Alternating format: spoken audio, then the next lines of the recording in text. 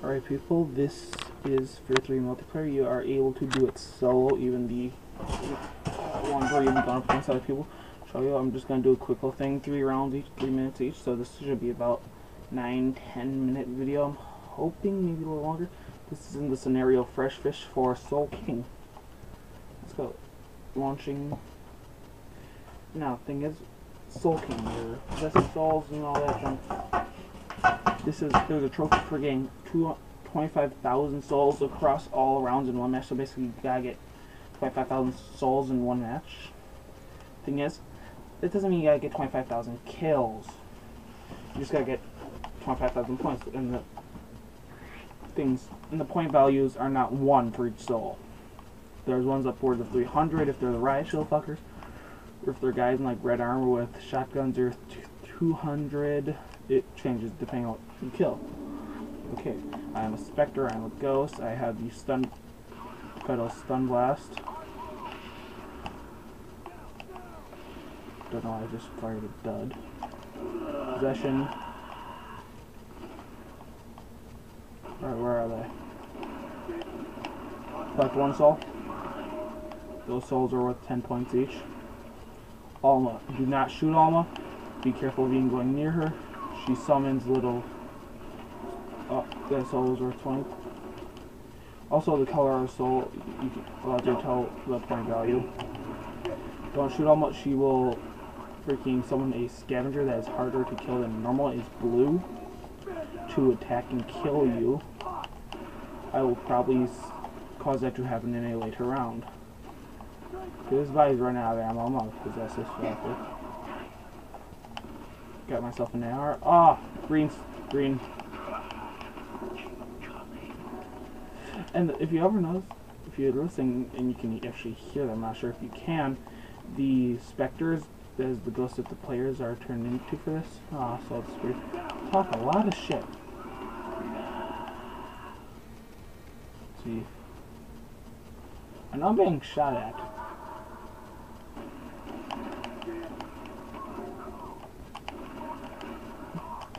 This just all the killing actually makes this a little fun just to play even by yourself. Okay, I'm about to get killed out of his body, so I'm gonna possess a new one. You can just jump from body to body, unlike Paxton where you have to leave the body. Which they really make great use of the possession mechanism for this mode. And the possession mechanism on itself is a nice little add-in to the game. Because you don't need to play as Paxton, but really, I like that they did that and that you have kind of co-op. You can have, I think it's upwards of 5 rounds or more. And minimum rounds is 3 with a minimum time of 3 minutes, which is why I have it set to it for a quick little video. Jump down. This is there's 3 stages for each multiplayer mode, which you don't even have to go. The only problem is really the matchmaking. It does not exist. It's just like F.E.A.R.3 where someone needs to host and you look, oh look, I can join, and blah blah blah. You were just walking, fool. You still have your sidekick. Sidekicking plus shotgun equals good. 6, 5, 4, kill. Also, one of my friends always complained about F.E.A.R.3 this shot. That was weird. Always complained about the shotgun in F.E.A.R.3 being too weak. Well, they fixed that. Get up close to an enemy, knock them with it, especially in the face, they will probably explode. Okay, round 2. I just saw like this enemy somewhere. Ooh, I got riot gear. We have a riot shield and a Oh, I am possessing this guy. This is the arc beam. It is basically a Wunderwaffe on awesomeness. Your king has awakened. I like it on stage. I've never supposed to do with this one before. Oh, okay. His riot shield's fucking protecting him. Fuck you. What's great about it is the arcing fact of it. Okay. There's two 300-point. Get out of my way, sir. 30 points. Oh, that must have been on the other stage. That was just 300. It also depends on what stage you're on. Looks like. The joys of a beating heart. How sad I am to leave that body and leave my head behind. Walk again. And really, switching between bodies is so easy in this. A beating heart. You can't really run with the riot gear though, but you don't need to. Reloading animation for it. Someone threw a flashbang. New little piece of Swordman F.E.A.R.3. Yeah, the flashbang, the frag, and the shock grenade, which is basically a little bit of both. Who is shooting at me? Why does every enemy, except that one I could... There we go. I both love this on the stage and hate it, because it's either this or the freaking, annoying enemies that have the freaking riot shield. Basically, I think I just possessed a freaking phase caster. Might as well have fucking phase tech.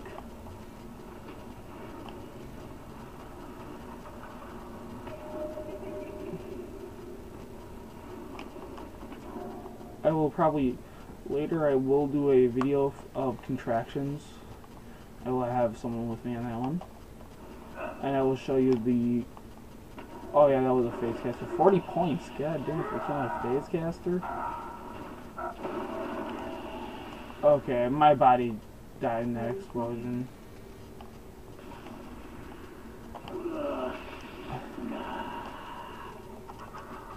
Sir, you don't melee me. I melee you.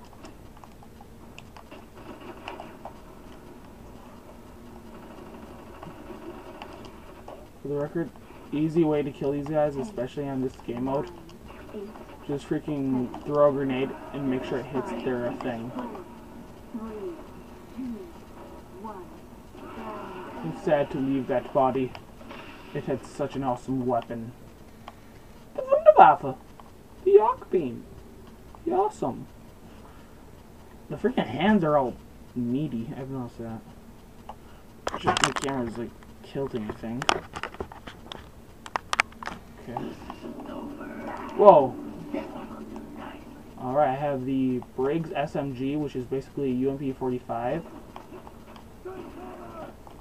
I'm being shot at with a shotgun,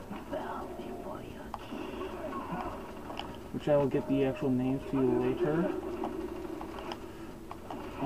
I'll probably do that during the story mode stage. I haven't yet to memorize them, except for the submachine gun and the laser. Oh, and the riot gear, obviously. Shit. If you die, you lose half your soul, so I don't want to die. I will possess. No, just like in story mode, you can't just go, if your thing runs below a certain point, you can't possess right away. The gauge has to be refilled. Now luckily for me, my gauge is higher than at the beginning because of, well, the leveling system being in my favor. Even offline play levels you up. Which I like. It helps. This is an animated video so far, so this probably will be about 10. I know this is 9 already, damn. Yeah, it's gonna be like 10, 11 minutes. I'm gonna kill this guy with the pistol. New pistol is good and bad at the same time. Unless you pre-order at GameStop, in which case you have the DLC weapon, the hammer, which is a pistol for when you are in multiplayer on co-op in Last Stand. If you get killed, you basically go into Last Stand, like in Call of Duty. If you have the perkiness, like Second Chance on, if you have it's Black Ops, or Last Stand if it's Modern Warfare 2 or some other one.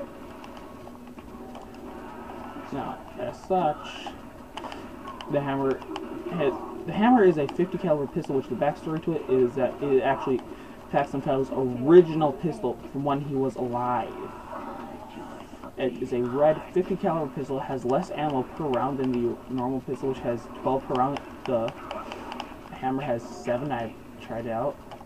Now, the thing is, to use it, if you download it, you need to go to, and you try and figure out where it is. need to go to DLC, and it's you need to go to settings, go to DLC, and set the DLC to hammer. It's one right of normal. Now, thing is, you also need to be playing co-op and get down. It's only available when you're in second chance. But it is powerful. I killed a guy in one hit with it. I love it. It's basically the sniper rifle in your hand, which 50 caliber. There. Ooh.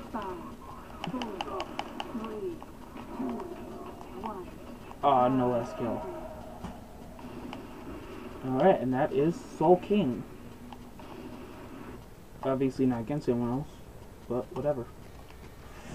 Okay, hit X to return to lobby, and come on. You know what? I'm going to show you what I was talking about. Options, game settings, downloadable content. On mine is set to hammer. Normal, no hammer. Hammer! It's hammer time! Limited blood? Hell no. Low violence? Hell no. You know, I'm gonna put on subtitles just for a hell of it now. Alright. Peace out, YouTube.